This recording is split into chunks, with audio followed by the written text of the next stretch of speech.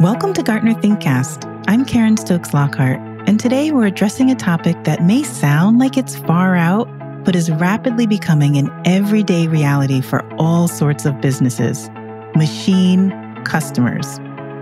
According to Gartner research, 76% of CIOs and 61% of CEOs believe that demand from machine customers will become significant in their industry by 2030. On average, these leaders predict that over 21% of their revenue will come from machine customers by that date.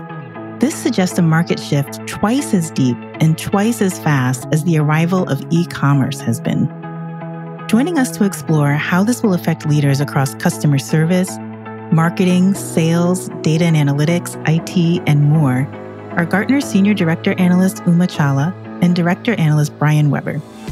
Welcome to ThinkCast, Uma and Brian. Well, hello, Uma. Hello, Brian. Uma, I'm really excited to talk with you about this topic today. I know we have a lot of interest in the shift to machine customers, experience launching chatbots and other AI and machine learning initiatives from our previous roles.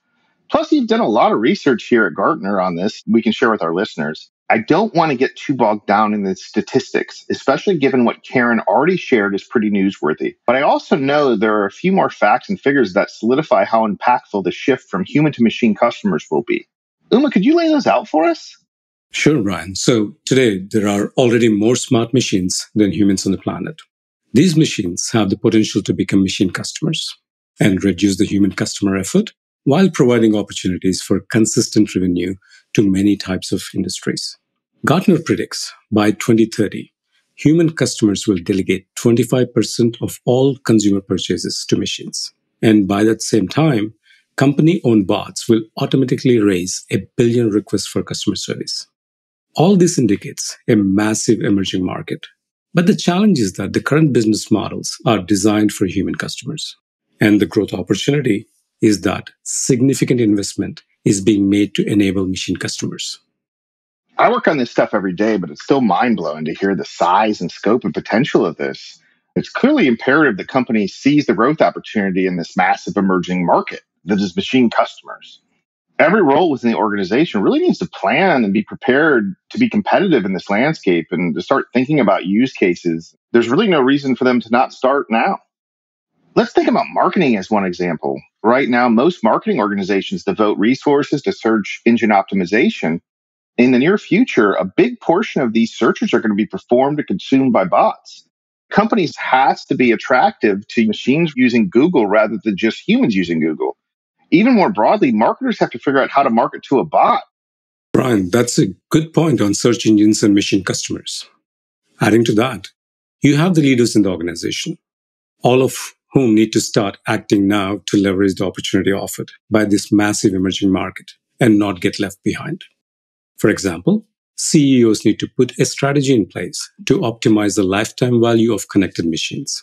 CTOs need to put in place a tech stack that enables, monitors, and secures machine-to-machine and machine-to-human interactions.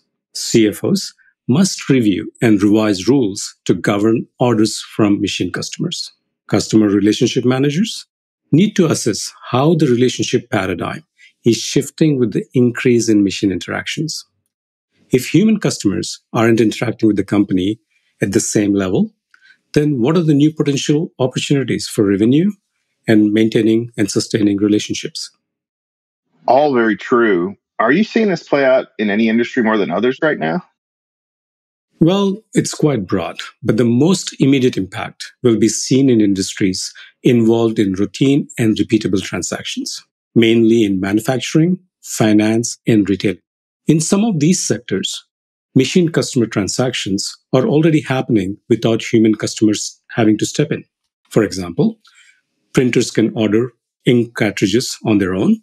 Recurring dog food orders fall to virtual assistants. But in the industries where complex decision-making process is involved, it's going to take more time. For example, the home buying and the car buying industries. Yeah, that's interesting on the more complex items, but let's go back to talk more about marketing, things like pitching parking spots to autonomous cars. It won't be as important to be 2 blocks away from your destination anymore at work. It will open up a whole new marketplace to try to attract these autonomous cars. Trucking logistics is another perfect example of something that a bot will market to and schedule itself probably in the near future. And that really has potential for positive supply chain implications. As all sorts of organizations shift their focus to be more customer-centric, marketers, from the CMO down, are tasked with playing a major part in the customer experience. Tune into the webinar linked in the show notes to learn how roles are changing and what you and your company need to do to become more customer-centric.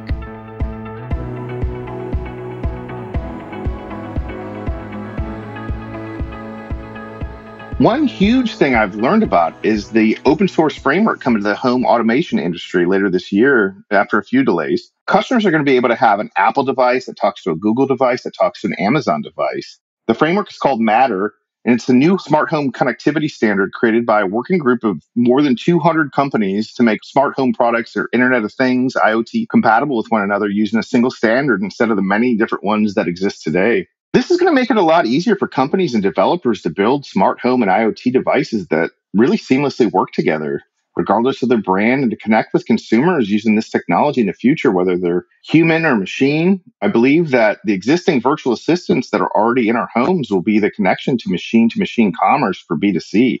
What do you think? This is good stuff, Brian, and I really look forward to some of these features in action. Obviously, there are pros and cons to both machine and human customers. Do you want to talk about some of the trade-offs with the adoption of machine customers? Sure. Machines are transparent to a point. They're logic and rule-based, and their motivations to solve a problem. Their assumptions will be visible in their rules and queries, as well as the decisions that they make. Humans often have their intentions hidden during the buying process, and machines really don't have a poker face. Focus on solving a problem, but how they'll do it may not be clear, especially when there's really complicated algorithms involved. A good thing for consumers is that machines can process a large amount of information to make a decision. With that ability, they carefully collect and weigh the data to make an informed choice without being influenced by emotion. So they focus solely on objective outcomes like, is this item available? Price, make a determination of value, probably better than humans do at times. I know I've bought a lot of items that I've regretted based on advertising in the past. Unlike human whose sales, customer success, and public relation teams are accustomed to whining and dining, machines don't really have to be delighted to earn their loyalty. Certain imagery that a marketer uses today aren't really going to sway machines because they don't have emotions. Sorry, celebrity spokespeople, but it's going to be a big change. What are some of the downsides? Well, those were some really good points, Brian. But before I talk about the downside, adding to what you said, there is also a huge revenue upside, given machine customers are more reliable and predictable than human customers. And because machine customers are very data-driven, they help minimize waste by ordering exactly what customers need at the right time. But like with anything else, there is risk. Machines don't yet understand context such as emotion and empathy, which can lead to incorrect decisions. Bad actors may induce machines to make unnecessary purchases. And if high security is not built in and regularly updated in machine customers, there's a real risk of hacks, disruptions, and loss of personal data. And finally, humans may resist the introduction of machines as that might impact their jobs. What you hit on with that last point is a big one for me. You're getting in a conversation about the pace of cultural change. I think the fear of machines taking jobs is really already here, and people are navigating. Like at the store with self-checkout, and one of our favorite topics, self-service through phone systems and chatbots. Technology is already here in so many ways, but there's a whole customer segment out there that doesn't trust in all the multi-channels that we have today. They still prefer a phone call or visiting a physical location because that feels more secure and trustworthy to them. So turning over decisions to a bot is going to be scary. That said, there's always a new generation of customers that values convenience, and that generation is going to be on board with the ease of machine buying offers. Thanks, Brian. Really enjoyed talking on this very exciting topic. Yes, very much.